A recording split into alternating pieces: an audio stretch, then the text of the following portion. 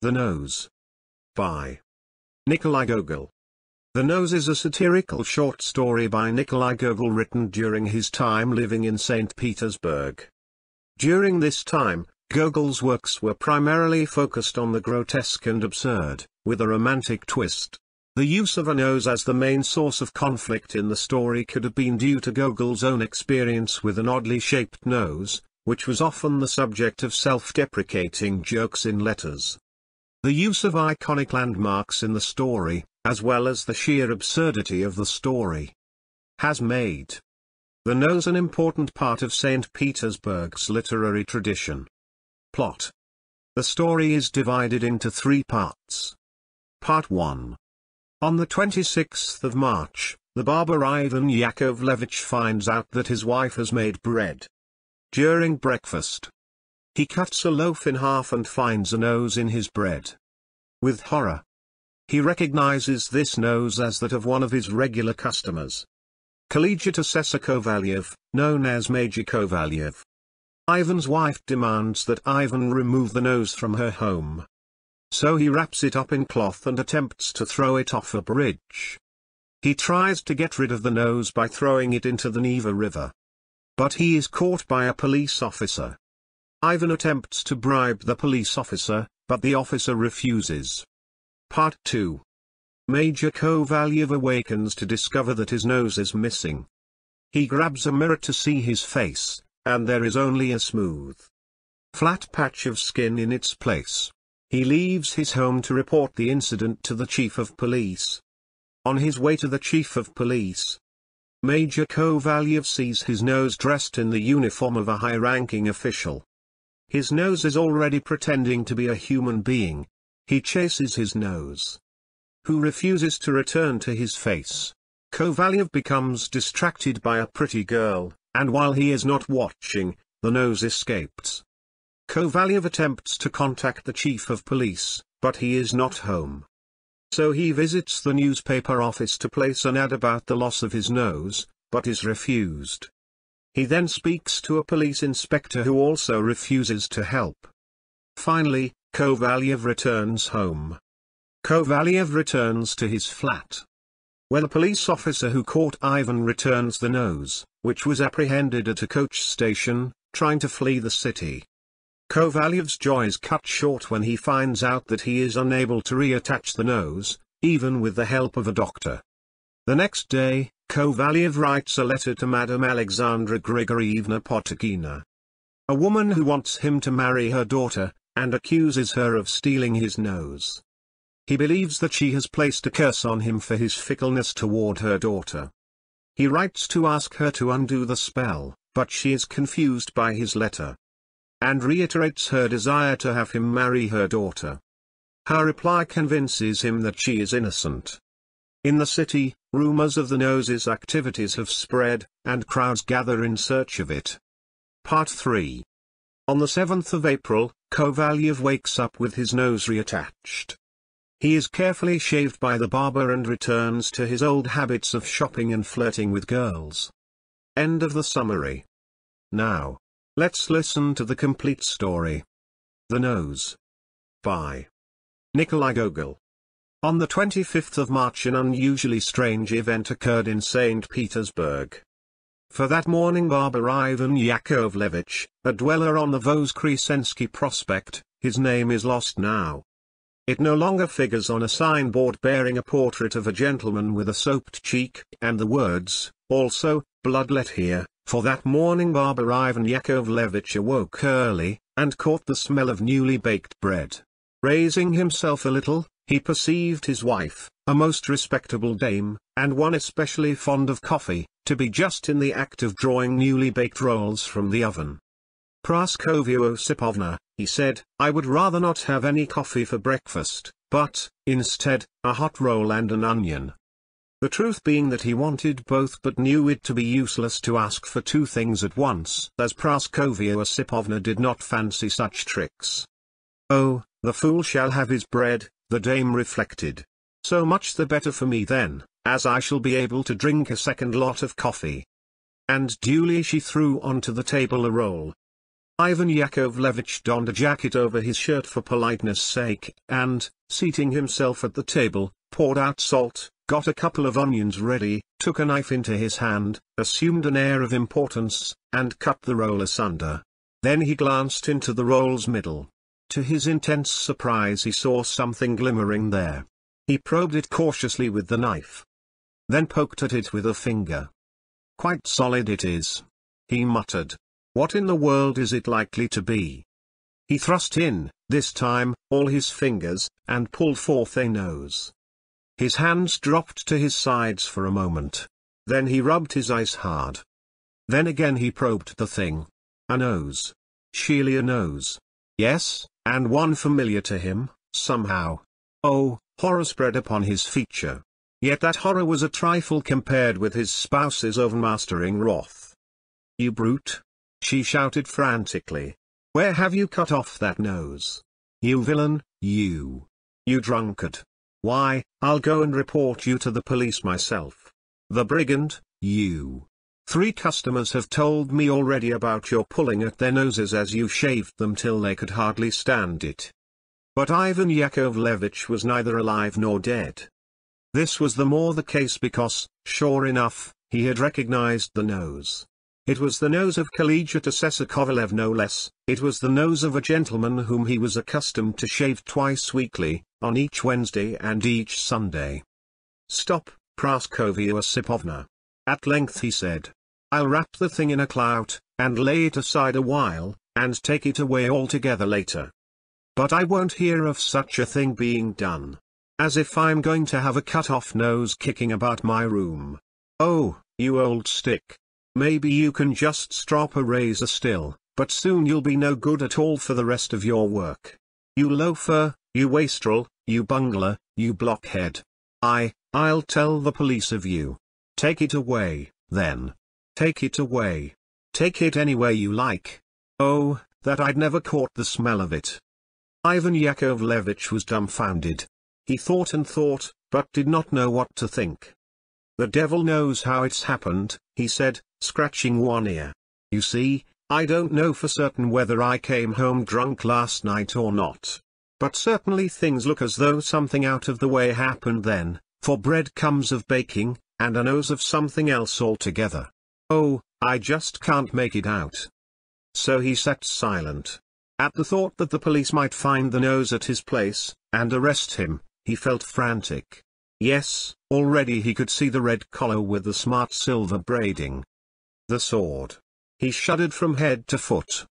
But at last he got out, and donned waistcoat and shoes, wrapped the nose in a clout, and departed amid Praskovia Osipovna's forcible objurgations. His one idea was to rid himself of the nose, and return quietly home, to do so either by throwing the nose into the gutter in front of the gates or by just letting it drop anywhere. Yet, unfortunately, he kept meeting friends, and they kept saying to him, "Where are you off to? Or whom have you arranged to shave at this early hour?" Until seizure of a fitting moment became impossible. Once, true, he did succeed in dropping the thing, but no sooner had he done so than a constable pointed at him with his truncheon, and shouted, "Pick it up again. You've lost something," and he perforce had to take the nose into his possession once more, and stuff it into a pocket. Meanwhile his desperation grew in proportion as more and more booths and shops opened for business, and more people appeared in the street. At last he decided that he would go to the Isakievsky Bridge and throw the thing, if he could, into the Neva. But here let me confess my fault in not having said more about Ivan Yakovlevich himself, a man estimable in more respects than one. Like every decent Russian tradesman, Ivan Yakovlevich was a terrible tippler. Daily he shaved the chins of others, but always his own was unshorn, and his jacket, he never wore a top coat, piebald black, thickly studded with greyish, brownish yellowish stains, and shiny of collar, and adorned with 3 pendant tufts of thread instead of buttons. But, with that, Ivan Yakovlevich was a great cynic. Whenever Kalicha Kovalev was being shaved, and said to him, "According to custom, Ivan Yakovlevich, your hands do smell," he would retort, But why should they smell? And, when the collegiate assessor had replied, "Really I do not know, brother, but at all events they do," take a pinch of snuff, and soap the collegiate assessor upon cheek, and under nose, and behind ears, and around chin at his goodwill and pleasure. So the worthy citizen stood on the Isakievsky Bridge, and looked about him. Then, leaning over the parapet, he feigned to be trying to see if any fish were passing underneath. Then gently he cast forth the nose. At once 10 puds weight seemed to have been lifted from his shoulders. Actually he smiled. But, instead of departing, next, to shave the chins of chinovniki, he bethought him of making for a certain establishment inscribed meals and tea, that he might get there a glassful of punch. Suddenly he sighted a constable standing at the end of the bridge, a constable of smart appearance, with long whiskers, a 3-cornered hat, and a sword complete. Oh, Ivan Yakovlevich could have fainted. Then the constable, beckoning with a finger, cried, "Nay, my good man, come here." Ivan Yakovlevich, knowing the proprieties, pulled off his cap at quite a distance away, advanced quickly, and said, "I wish your excellency the best of health." "No, no. None of that, your excellency, brother. Come and tell me what you have been doing on the bridge." "Before God, sir, I was crossing it on my way to some customers when I peeped to see if there were any fish jumping." "You lie, brother. You lie. You won't get out of it like that. Be so good as to answer me truthfully." "Oh, twice a week in future I'll shave you for nothing." Or even 3 times a week." "No, no, friend. That is rubbish. Already I've got 3 barbers for the purpose, and all of them accounted an honor. Now, tell me, I ask again, what you have just been doing." This made Ivan Yakovlevich blanch, and further events here become enshrouded in mist. What happened after that is unknown to all men. Part 2. Collegiate Assessor Kovalev also awoke early that morning, and when he had done so he made the brrh with his lips, which he always did when he had been asleep. He himself could not have said why. Then he stretched himself, had handed to him a small mirror from the table nearby, and set himself to inspect a pimple which had broken out on his nose the night before. But, to his unbounded astonishment, there was only a flat patch on his face where the nose should have been. Greatly alarmed, he called for water, washed, and rubbed his eyes hard with the towel. Yes, the nose indeed was gone. He prodded the spot with a hand, pinched himself to make sure that he was not still asleep. But no, he was not still sleeping. Then he leapt from the bed, and shook himself. No nose had he on him still. Finally, he bade his clothes be handed him, and set forth for the office of the police commissioner at his utmost speed. Here let me add something which may enable the reader to perceive just what the collegiate assessor was like. Of course, it goes without saying that collegiate assessors who acquire the title with the help of academic diplomas cannot be compared with collegiate assessors who become collegiate assessors through service in the Caucasus. For the 2 species are wholly distinct. They are, stay. Though Russia is so strange a country that, let one but say anything about any one collegiate assessor, and the rest, from Riga to Kamchatka, at once apply the remark to themselves for all titles and all ranks, it means the same thing. Now, Kovalev was a Caucasian collegiate assessor, and had, as yet, borne the title for 2 years only. Hence, unable ever to forget it, he sought the more to give himself dignity and weight by calling himself, in addition to collegiate assessor, major. "Look here, good woman," once he said to a shirts vendor whom he met in the street, "come and see me at my home. I have my flat in Sadovaya Street. Ask merely, is this where Major Kovalev lives? Anyone will show you." Or, on meeting fashionable ladies, he would say, "My dear madam, ask for Major Kovalev's flat." So we too will call the collegiate assessor major. Major Kovalev had a habit of daily promenading the Nevsky Prospect in an extremely clean and well-starched shirt and collar, and in whiskers of the sort still observable on provincial surveyors, architects, regimental doctors, other officials, and all men who have round, red cheeks, and play a good hand at Boston. Such whiskers run across the exact center of the cheek, then head straight for the nose. Again, Major Kovalev always had on him a quantity of seals, both of seals engraved with coats of arms, and of seals inscribed Wednesday, Thursday, Monday, and the rest. And, finally, Major Kovalev had come to live in St. Petersburg because of necessity. That is to say, he had come to live in St. Petersburg because he wished to obtain a post befitting his new title, whether a vice-governorship or, failing that, an administratorship in a leading department. Nor was Major Kovalev altogether set against marriage. Merely he required that his bride should possess not less than 200,000 rubles in capital. The reader, therefore, can now judge how the Major was situated when he perceived that instead of a not unpresentable nose there was figuring on his face an extremely uncouth, and perfectly smooth and uniform patch. Ill luck prescribed, that morning, that not a cab was visible throughout the street's whole length, so, huddling himself up in his cloak, and covering his face with a handkerchief, to make things look as though his nose were bleeding, he had to start upon his way on foot only. Perhaps this is only imagination? He reflected. Presently he turned aside towards a restaurant, for he wished yet again to get a sight of himself in a mirror. The nose can't have removed itself of sheer idiocy. Luckily no customers were present in the restaurant, merely some waiters were sweeping out the rooms, and rearranging the chairs, and others, sleepy-eyed fellows, were setting forth trayfuls of hot pastries. On chairs and tables last night's newspapers, coffee-stained, were strewn. Thank God that no one is here, the Major reflected. Now I can look at myself again. He approached a mirror in some trepidation, and peeped therein. Then he spat. The devil only knows what this vileness means. He muttered.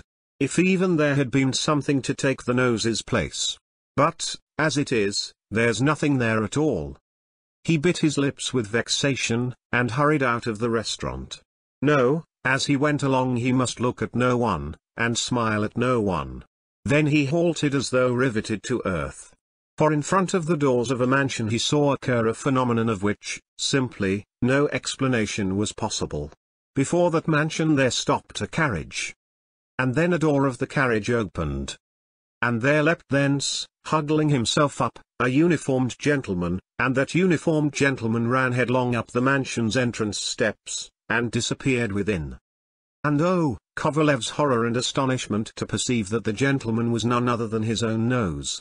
The unlooked-for spectacle made everything swim before his eyes. Scarcely, for a moment, could he even stand. Then, deciding that at all costs he must await the gentleman's return to the carriage, he remained where he was, shaking as though with fever. Sure enough, the nose did return, 2 minutes later. It was clad in a gold-braided, high-collared uniform, buckskin breeches, and cockaded hat. And slung beside it there was a sword, and from the cockade on the hat it could be inferred that the nose was purporting to pass for a state councillor. It seemed now to be going to pay another visit somewhere. At all events it glanced about it, and then, shouting to the coachman, "Drive up here," re-entered the vehicle, and set forth. Poor Kovalev felt almost demented. The astounding event left him utterly at a loss. For how could the nose which had been on his face but yesterday, and able then neither to drive nor to walk independently, now be going about in uniform? He started in pursuit of the carriage, which, luckily, did not go far, and soon halted before the Gostinidva, formerly the Whiteleys of St. Petersburg. Kovalev too hastened to the building, pushed through the line of old beggar women with bandaged faces and apertures for eyes whom he had so often scorned, and entered. Only a few customers were present, but Kovalev felt so upset that for a while he could decide upon no course of action save to scan every corner in the gentleman's pursuit. At last he sighted him again, standing before a counter, and, with face hidden altogether behind the uniform's stand-up collar, inspecting with absorbed attention some wares. How, even so, am I to approach it? Kovalev reflected. Everything about it, uniform, hat, and all, seems to show that it is a state councillor now. Only the devil knows what is to be done. He started to cough in the nose's vicinity, but the nose did not change its position for a single moment. "My good sir," at length Kovalev said, compelling himself to boldness, "my good sir, What do you want?" And the nose did then turn round.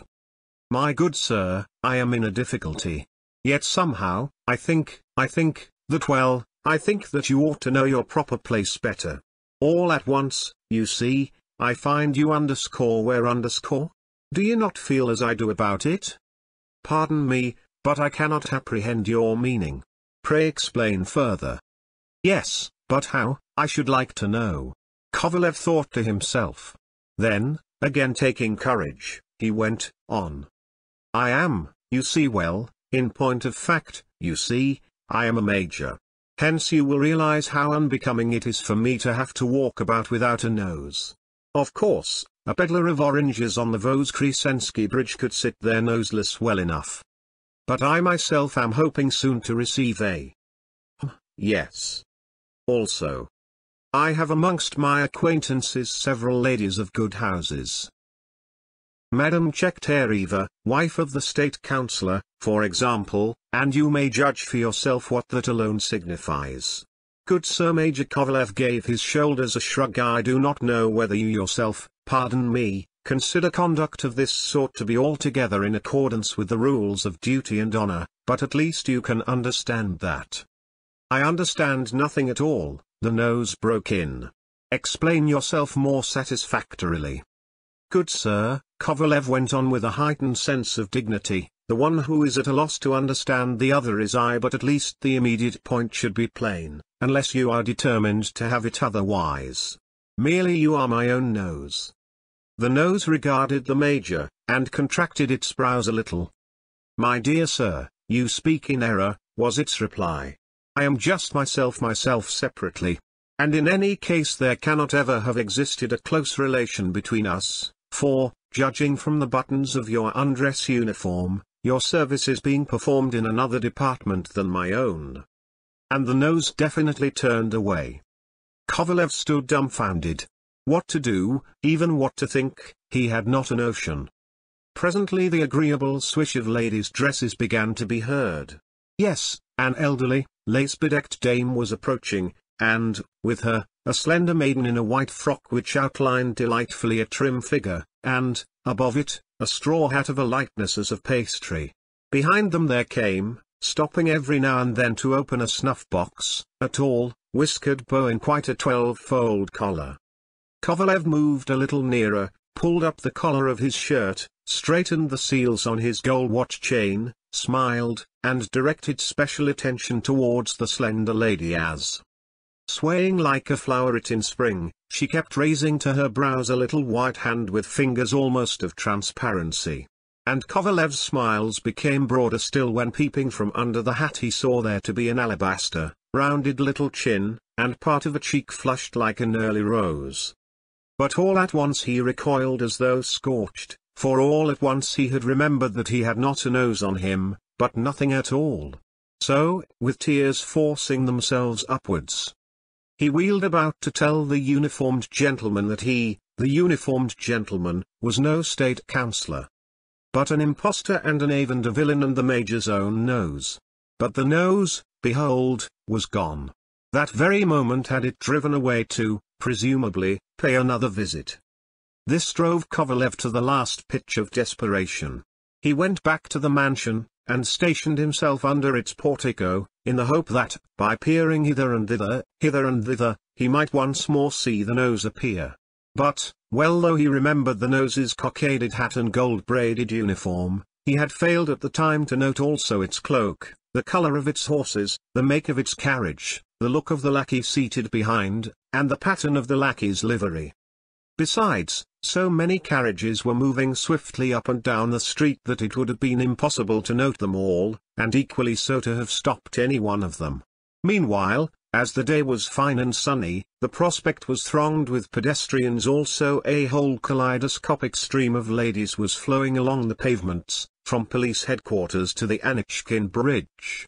There one could descry an Orlik councillor whom Kovalev knew well. A gentleman he was whom Kovalev always addressed as Lieutenant Colonel, and especially in the presence of others. And there went Yashkin, chief clerk to the Senate, a crony who always rendered forfeit at Boston on playing an 8.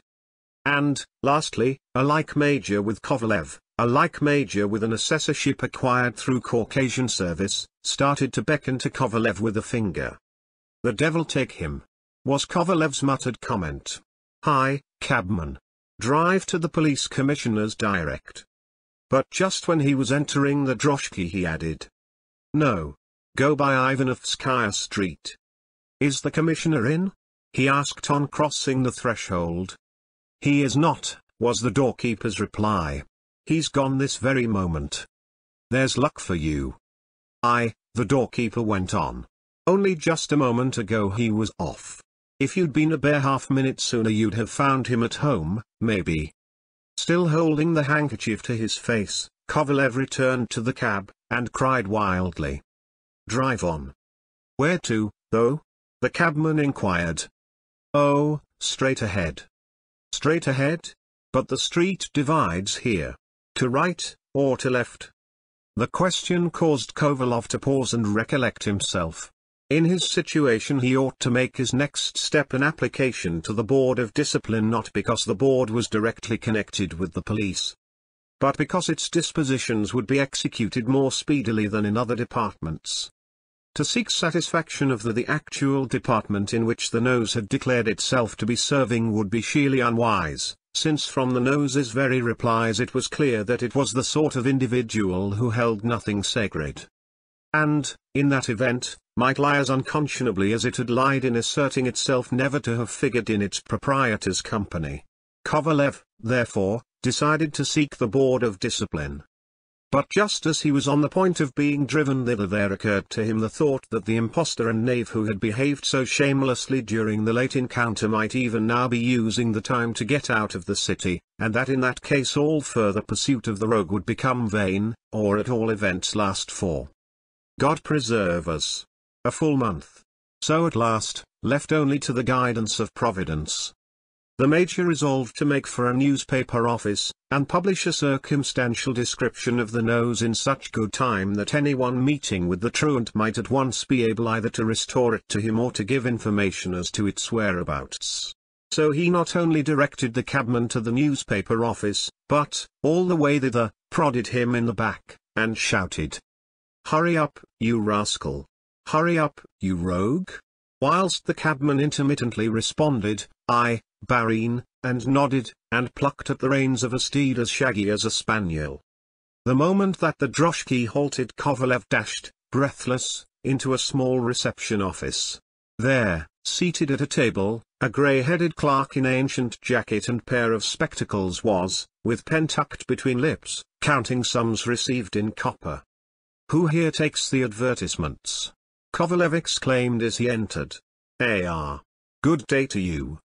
"And my respects," the grey-headed clerk replied, raising his eyes for an instant, and then lowering them again to the spread-out copper heaps. "I want you to publish." "Pardon one moment." And the clerk with one hand committed to paper a figure, and with a finger of the other hand shifted to accounts markers. Standing beside him with an advertisement in his hands, a footman in a laced coat, and sufficiently smart to seem to be in service in an aristocratic mansion, now thought well to display some knowingness. "Sir," he said to the clerk, "I do assure you that the puppy is not worth 8 grivny even. At all events I wouldn't give that much for it. Yet the Countess loves it, yes, just loves it, by God. Anyone wanting it of her will have to pay 100 rubles.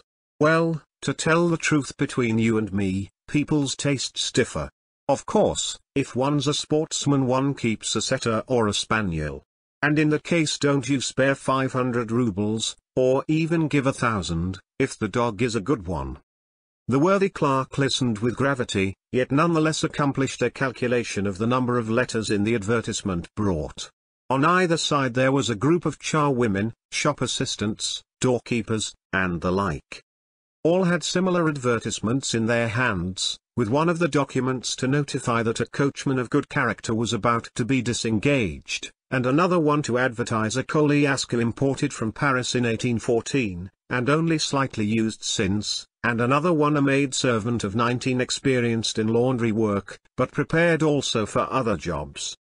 And another one a sound droshky save that a spring was lacking, and another one a grey-dappled, spirited horse of the age of 17, and another one some turnip and radish seed just received from London, and another one a country house with every amenity, stabling for 2 horses, and sufficient space for the laying out of a fine birch or spruce plantation. And another one some second-hand footwear, with, added, an invitation to attend the daily auction sale from 8 o'clock to 3. The room where the company thus stood gathered together was small, and its atmosphere confined, but this closeness, of course, collegiate assessor Kovalev never perceived, for, in addition to his face being muffled in a handkerchief, his nose was gone, and God only knew its present habitat. "My dear sir," at last he said impatiently, "allow me to ask you something, it is a pressing matter." One moment. 2 rubles, 43 kopecks. Yes, presently. 60 rubles, 4 kopecks. With which the clerk threw the 2 advertisements concerned towards the group of charwomen and the rest, and turned to Kovalev. "Well?" he said. "What do you want?" "Your pardon," replied Kovalev, "but fraud and knavery has been done. I still cannot understand the affair, but wish to announce that anyone returning me the rascal shall receive an adequate reward." "Your name, if you would be so good?" "No. What can my name matter? I cannot tell it you. I know many acquaintances such as Madame Chektereva, wife of the state councillor, and Pelagia Grigorievna Podtakina, wife of the staff officer. And, the Lord preserve us, they would learn of the affair at once. So say just a collegiate assessor, or, better, a gentleman ranking as major. Has a household serf of yours absconded, then? A household serf of mine? As though even a household serf would perpetrate such a crime as the present one. No, indeed. It is my nose that has absconded from me. Gospodin Nosov? Indeed a strange name, that. Then has this Gospodin Nosov robbed you of some money? I said nose, not Nosov. You are making a mistake. There has disappeared, goodness knows whither, my nose, my own actual nose. Presumably it is trying to make a fool of me. But how could it so disappear? The matter has something about it which I do not fully understand. I cannot tell you the exact how. The point is that now the nose is driving about the city, and giving itself out for a state councillor, wherefore I beg you to announce that anyone apprehending any such nose ought at once, in the shortest possible space of time, to return it to myself. Surely you can judge what it is for me meanwhile to be lacking such a conspicuous portion of my frame. For a nose is not like a toe which one can keep inside a boot, and hide the absence of if it is not there.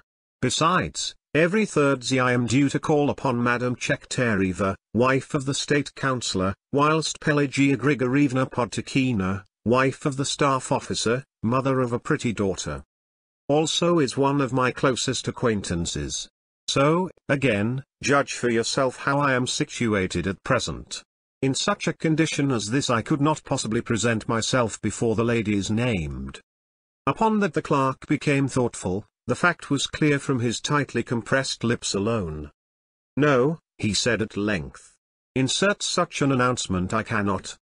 But why not? Because, you see, it might injure the paper's reputation. Imagine if everyone were to start proclaiming a disappearance of his nose. People would begin to say that we printed absurdities and false tales.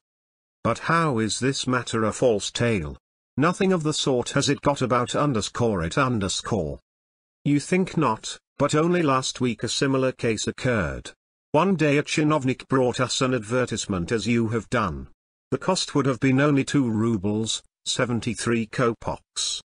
For all that it seemed to signify was the running away of a poodle. Yet what was it, do you think, in reality? Why, the thing turned out to be a libel, and the poodle in question a cashier of what department precisely I do not know. Yes, but here am I advertising not about a poodle, but about my own nose, which, surely, is, for all intents and purposes, myself. All the same, I cannot insert the advertisement. Even when actually I have lost my own nose. The fact that your nose is gone is a matter for a doctor. There are doctors, I have heard, who can fit one out with any sort of nose one likes. I take it that by nature you are a wag, and like playing jokes in public. That is not so. I swear it as God is holy. In fact, as things have gone so far, I will let you see for yourself. Why trouble? Here the clerk took some snuff before adding with, nevertheless, a certain movement of curiosity, however, if it really won't trouble you at all, a sight of the spot would gratify me. The collegiate assessor removed the handkerchief. Strange indeed. Very strange indeed, the clerk exclaimed. And the patch is as uniform as a newly fried pancake, almost unbelievably uniform. So you will dispute what I say no longer? Then surely you cannot but put the announcement into print. I shall be extremely grateful to you, and glad that the present occasion has given me such a pleasure as the making of your acquaintance, whence it will be seen that for once the Major had decided to climb down. To print what you want is nothing much, the clerk replied. Yet frankly I cannot see how you are going to benefit from the step. I would suggest, rather, that you commission a skilled writer to compose an article describing this as a rare product of nature, and have the article published in _the Northern B_. Here the clerk took more snuff. Either for the instruction of our young, the clerk wiped his nose for a finish, or as a matter of general interest. This again depressed the collegiate assessor, and even though, on his eyes happening to fall upon a copy of the newspaper, and reach the column assigned to theatrical news, and encounter the name of a beautiful actress, so that he almost broke into a smile, and a hand began to finger a pocket for a treasury note, since he held that only stalls were seats befitting majors and so forth. Although all this was so, there again recurred to him the thought of the nose, and everything again became spoilt.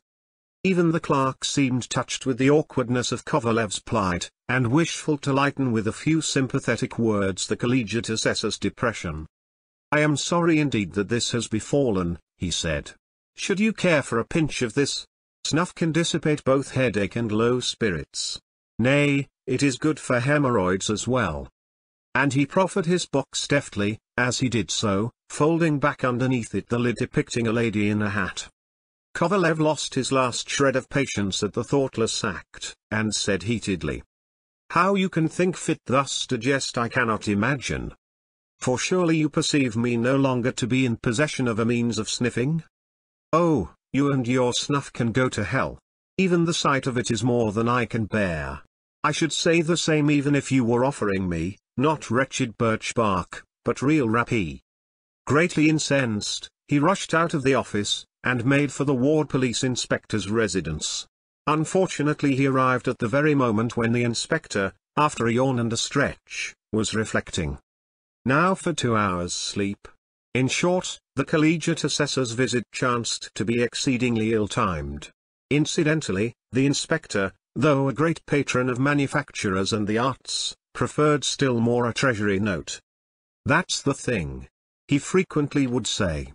"It's a thing which can't be beaten anywhere, for it wants nothing at all to eat, and it takes up very little room, and it fits easily to the pocket, and it doesn't break in pieces if it happens to be dropped." So the inspector received Kovalev very dryly, and intimated that just after dinner was not the best moment for beginning an inquiry. Nature had ordained that one should rest after food, which showed the collegiate assessor that at least the inspector had some knowledge of Sage's old saws, and that in any case no one would pull on the nose of a respectable man. Yes, the inspector gave it Kovalev between the eyes. And as it should be added that Kovalev was extremely sensitive where his title or his dignity was concerned, though he readily pardoned anything said against himself personally. And even held, with regard to stage plays, that, whilst staff officers should not be assailed, officers of lesser rank might be referred to. The police inspector's reception so took him aback that, in a dignified way, and with hands set apart a little, he nodded. Remarked, "After your insulting observations there is nothing which I wish to add," and betook himself away again. He reached home scarcely hearing his own footsteps. Dusk had fallen, and, after the unsuccessful questings, his flat looked truly dreary. As he entered the hall he perceived Ivan, his valet, to be lying on his back on the stained old leathern divan, and spitting at the ceiling with not a little skill as regards successively hitting the same spot. The man's coolness re-aroused Kovalev's ire, and, smacking him over the head with his hat, he shouted, "You utter pig! You do nothing but play the fool!" Leaping up, Ivan hastened to take his master's cloak. The tired and despondent major then sought his sitting room, threw himself into an easy chair, sighed, and said to himself, my God, why has this misfortune come upon me?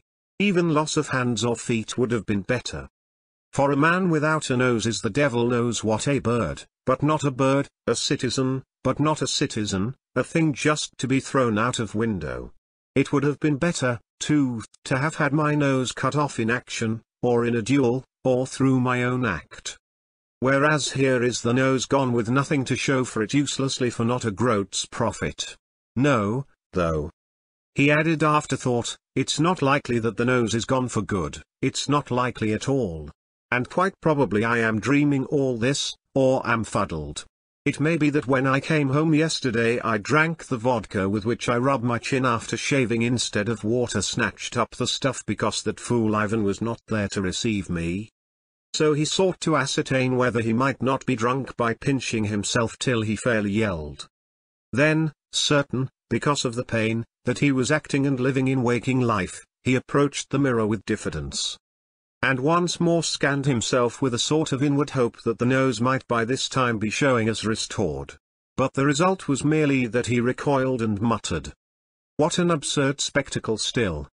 Ah, it all passed his understanding. If only a button, or a silver spoon, or a watch, or some such article were gone, rather than that anything had disappeared like this for no reason, and in his very flat.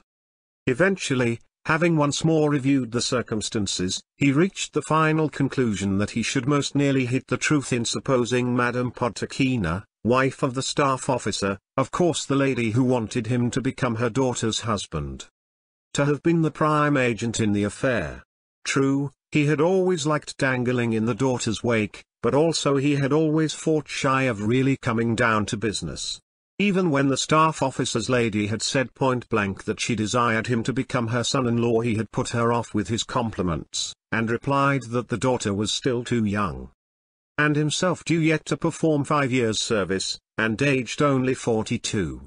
Yes, the truth must be that out of revenge the staff officer's wife had resolved to ruin him, and hired a band of witches for the purpose. Seeing that the nose could not conceivably have been cut off, no one had entered his private room lately, and, after being shaved by Ivan Yakovlevitch on the Wednesday, he had the nose intact. He knew and remembered well, throughout both the rest of the Wednesday and the day following.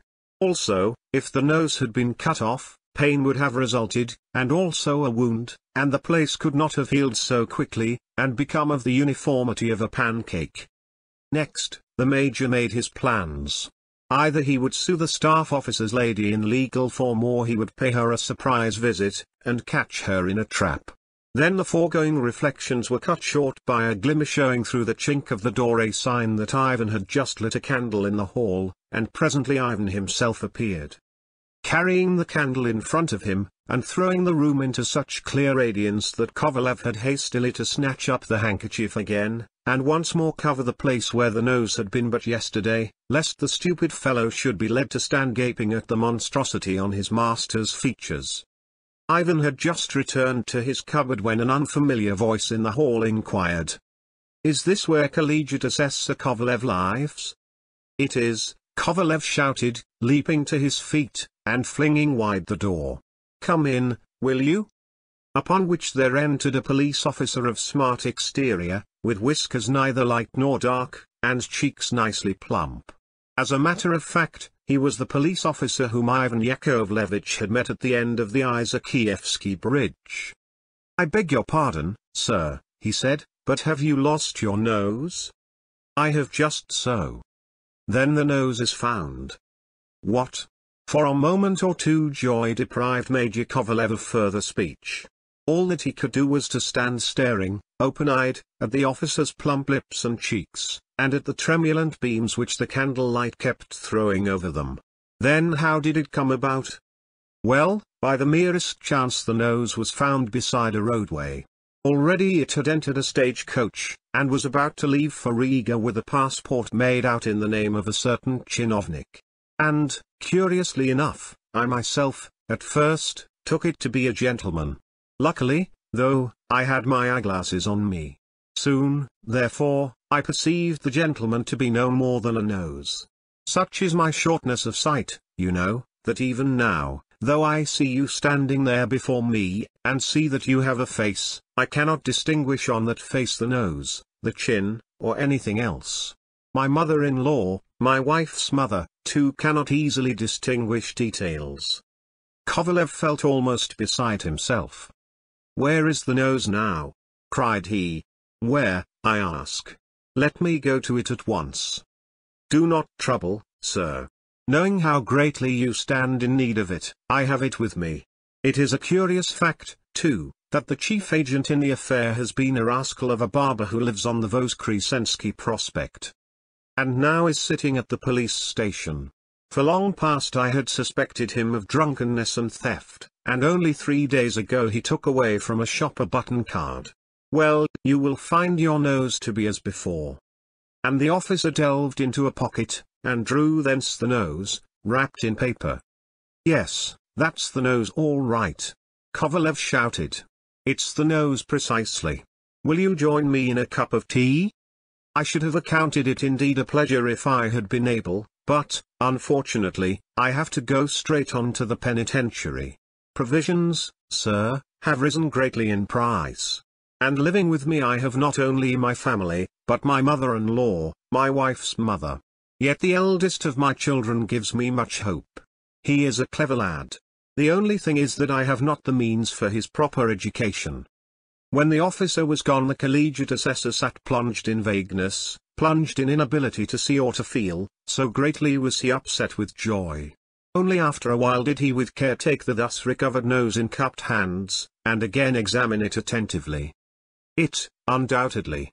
It, precisely," he said at length. "Yes, and it even has on it the pimple to the left which broke out on me yesterday." Cheerily he laughed in his delight. But nothing lasts long in this world. Even joy grows less lively the next moment. And a moment later, again, it weakens further. And at last it remerges insensibly with the normal mood, even as the ripple from a pebble's impact becomes remerged with the smooth surface of the water at large.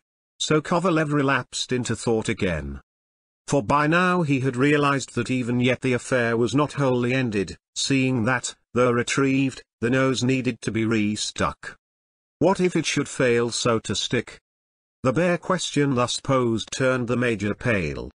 Feeling, somehow, very nervous, he drew the mirror closer to him, lest he should fit the nose awry. His hands were trembling as gently, very carefully he lifted the nose in place. But, oh, horrors, it would not remain in place.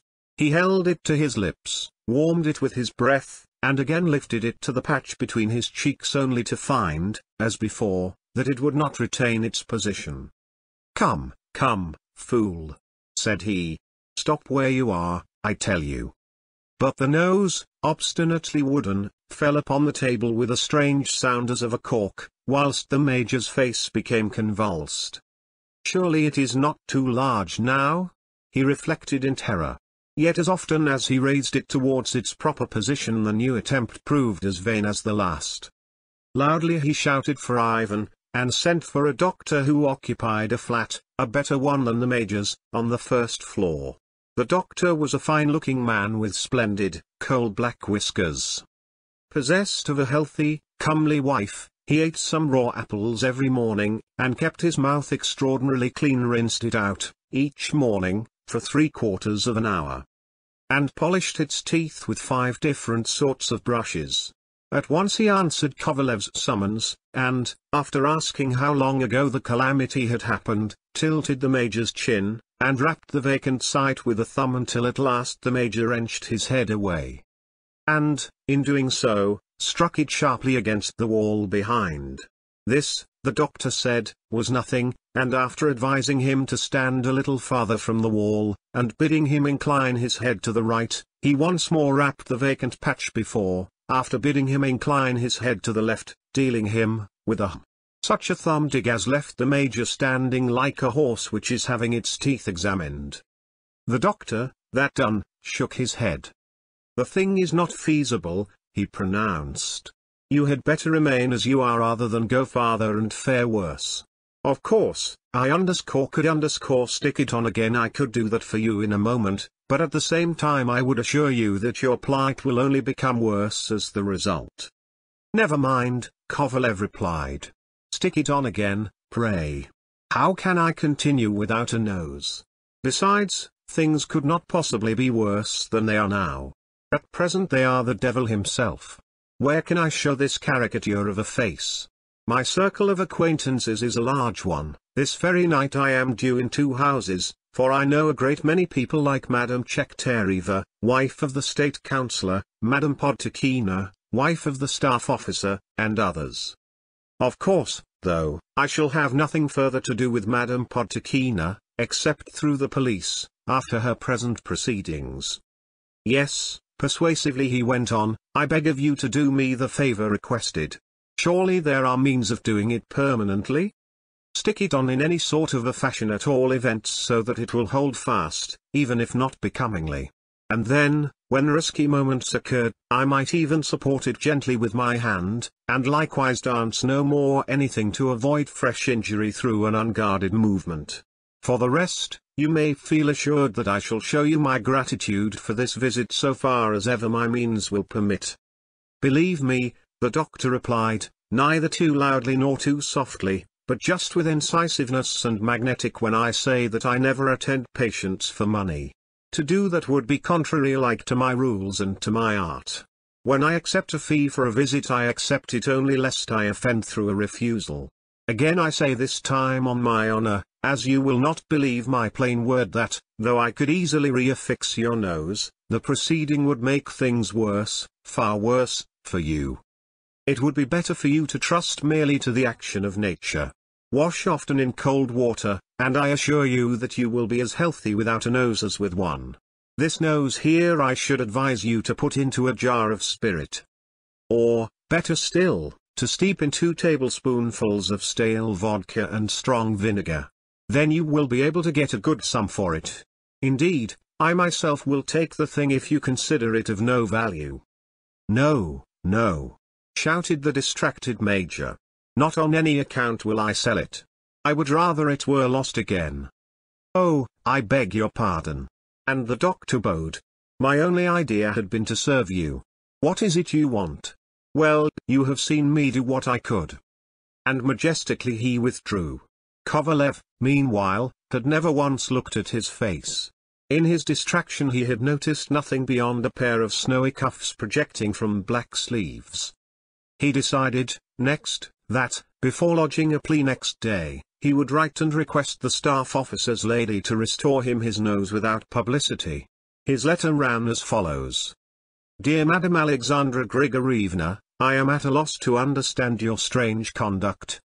At least, however, you may rest assured that you will benefit nothing by it, and that it will in no way further force me to marry your daughter.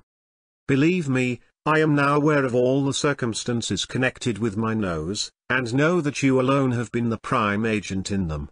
The nose's sudden disappearance, its subsequent gaddings about, its masqueradings as, firstly, a chinovnik and, Secondly, itself all these have come of witchcraft practiced either by you or by adepts in pursuits of refinement equal to your own. This being so, I consider it my duty herewith to warn you that if the nose should not this very day reassume its correct position, I shall be forced to have resort to the law's protection and defense. With all respect, I have the honor to remain your very humble servant, Platon Kovalev. My dear sir, wrote the lady in return, your letter has greatly surprised me, and I will say frankly that I had not expected it, and least of all its unjust reproaches. I assure you that I have never at any time allowed the chinovnik whom you mention to enter my house either masquerading or as himself. True, I have received calls from Philip Ivanovich Potankikov, who, as you know, is seeking my daughter's hand, and, besides, is a man steady and upright, as well as learned. But never, even so, have I given him reason to hope. You speak, too, of a nose. If that means that I seem to you to have desired to leave you with a nose and nothing else, that is to say, to return you a direct refusal of my daughter's hand, I am astonished at your words, for, as you cannot but be aware, my inclination is quite otherwise. So now, if still you wish for a formal betrothal to my daughter, I will readily. I do assure you, satisfy your desire, which all along has been, in the most lively manner, my own also. In hopes of that, I remain yours sincerely, Alexandra Potagina. No, no, Kovalev exclaimed, after reading the missive. She, at least, is not guilty. Oh, certainly not. No one who had committed such a crime could write such a letter. The collegiate assessor was the more expert in such matters because more than once he had been sent to the Caucasus to institute prosecutions. Then by what sequence of chances has the affair happened? Only the devil could say. His hands fell in bewilderment. It had not been long before news of the strange occurrence had spread through the capital. And, of course, it received additions with the progress of time. Everyone's mind was, at that period, bent upon the marvelous. Recently experiments with the action of magnetism had occupied public attention, and the history of the dancing chairs of Konyi-Ushanaya Street also was fresh. So no one could wonder when it began to be said that the nose of collegiate assessor Kovalev could be seen promenading the Nevsky Prospect at 3 o'clock, or when a crowd of curious sightseers gathered there. Next, someone declared that the nose, rather, could be beheld at Junker's store, and the throng which surged thither became so massed as to necessitate a summons to the police. Meanwhile a speculator of highly respectable aspect and whiskers who sold stale cakes at the entrance to a theatre knocked together some stout wooden benches, and invited the curious to stand upon them for 80 kopecks each, whilst a retired colonel who came out early to see the show, and penetrated the crowd only with great difficulty, was disgusted when in the window of the store he beheld, not a nose, but merely an ordinary woolen waistcoat flanked by the self-same lithograph of a girl pulling up a stocking, whilst a dandy with cutaway waistcoat and receding chin peeped at her from behind a tree, which had hung there for 10 years past. Dear me! Irritably he exclaimed. How come people so to excite themselves about stupid, improbable reports? Next, word had it that the nose was walking, not on the Nevsky Prospect, but in the Taurida Park, and, in fact, had been in the habit of doing so for a long while past, so that even in the days when Korev Mirza had lived near there he had been greatly astonished at the freak of nature. This led students to repair thither from the College of Medicine, and a certain eminent, respected lady to write and ask the warden of the park to show her children the phenomenon, and, if possible, add to the demonstration a lesson of edifying and instructive tenor. Naturally, these events greatly pleased also gentlemen who frequented routs, since those gentlemen wished to entertain the ladies, and their resources had become exhausted. Only a few solid, worthy persons deprecated it all. One such person even said, in his disgust, that comprehend how foolish inventions of the sort could circulate in such an enlightened age he could not that, in fact, he was surprised that the government had not turned its attention to the matter. From which utterance it will be seen that the person in question was one of those who would have dragged the government into anything on earth, including even their daily quarrels with their wives. Next. But again events here become enshrouded in mist. What happened after that is unknown to all men. Part 3. Farce really does occur in this world, and, sometimes, farce altogether without an element of probability.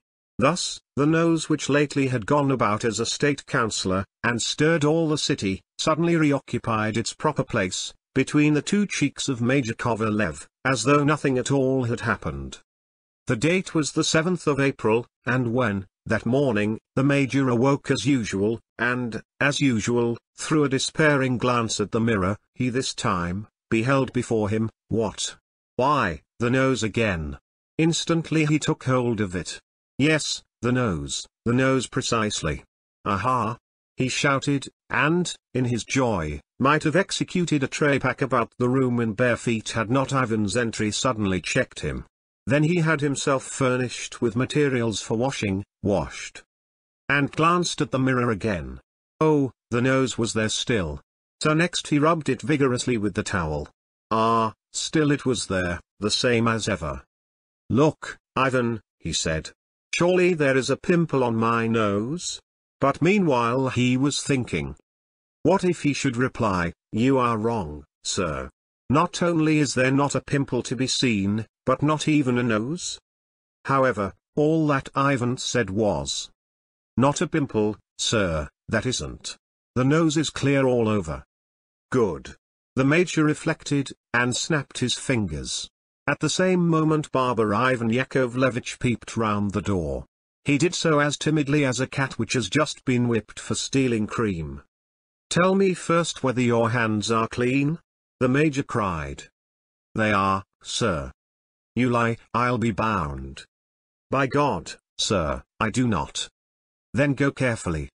As soon as Kovalev had seated himself in position, Ivan Yakovlevich vested him in a sheet, and plied brush upon chin and a portion of the cheek until they looked like the blancmange served on tradesmen's name days. Ah, you. Here Ivan Yakovlevich glanced at the nose. Then he bent his head askew, and contemplated the nose from a position on the flank. It looks right enough, finally he commented, but eyed the member for quite a little while longer before carefully, so gently as almost to pass the imagination, he lifted 2 fingers towards it, in order to grasp its tip, such always being his procedure. Come, come. Do mind. Came in a shout from Kovalev. Ivan Yakovlevich let fall his hands, and stood disconcerted, dismayed as he had never been before. But at last he started scratching the razor lightly under the chin, and, despite the unhandiness and difficulty of shaving in that quarter without also grasping the organ of smell, contrived, with the aid of a thumb planted firmly upon the cheek and the lower gum, to overcome all obstacles, and bring the shave to a finish. Everything thus ready, Kovalev dressed, called a cab, and set out for the restaurant. He had not crossed the threshold before he shouted, "Waiter! A cup of chocolate." Then he sought a mirror, and looked at himself. The nose was still in place. He turned round in cheerful mood, and, with eaves contracted slightly, bestowed a bold, satirical scrutiny upon 2 military men, one of the noses on whom was no larger than a waistcoat button. Next, he sought the chancery of the department where he was agitating to obtain a vice-governorship, or, failing that, an administratorship, and, whilst passing through the reception vestibule, again surveyed himself in a mirror. As much in place as ever the nose was. Next, he went to call upon a brother collegiate assessor, a brother major. This colleague of his was a great satirist, but Kovalev always met his quarrelsome remarks merely with, "Ah, you. I know you, and know what a wag you are." Whilst proceeding thither he reflected. At least, if the Major doesn't burst into laughter on seeing me, I shall know for certain that all is in order again. And this turned out to be so, for the colleague said nothing at all on the subject. Splendid, damn it all, was Kovalev's inward comment. In the street, on leaving the colleagues, he met Madame Podtakina, and also Madame Podtakina's daughter. Bowing to them, he was received with nothing but joyous exclamations. Clearly all had been fancy. No harm had been done. So not only did he talk quite a while to the ladies, but he took special care, as he did so, to produce his snuff box, and deliberately plug his nose at both entrances. Meanwhile inwardly he said, "There now, good ladies. There now, you couple of hens. I'm not going to marry the daughter, though. All this is just par amour allow me." And from that time onwards Major Kovalev gadded about the same as before. He walked on the Nevsky Prospect, and he visited theatres, and he showed himself everywhere. And always the nose accompanied him the same as before. And evinced no signs of again purposing a departure. Great was his good humour, replete was he with smiles, intent was he upon pursuit of fair ladies. Once, it was noted, he even halted before a counter of the Gostinidva, and there purchased the riband of an order. Why precisely he did so is not known, for of no order was he a knight. To think of such an affair happening in this our vast empire's northern capital. Yet general opinion decided that the affair had about it much of the improbable. Leaving out of the question the nose's strange, unnatural removal, and its subsequent appearance as a state councillor, how came Kovalev not to know that one ought not to advertise for a nose through a newspaper? Not that I say this because I consider newspaper charges for announcements excessive. No, that is nothing, and I do not belong to the number of the mean. I say it because such a proceeding would have been _gauche_ derogatory, not the thing. And how came the nose into the baked roll? And what of Ivan Yakovlevitch? Oh, I cannot understand these points, absolutely I cannot. And the strangest, most unintelligible fact of all is that authors actually can select such occurrences for their subject. Confess this too to pass my comprehension, too, but no, I will say just that I do not understand it. In the first place, a course of the sort never benefits the country. And in the second place, a course of the sort never benefits anything at all. I cannot divine the use of it. Yet, even considering these things, even conceding this, that, and the other, for where are not incongruities found at times?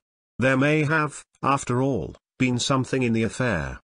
For no matter what folk say to the contrary, such affairs do happen in this world, rarely of course, yet none the less really. The end. Thank you. Thank you.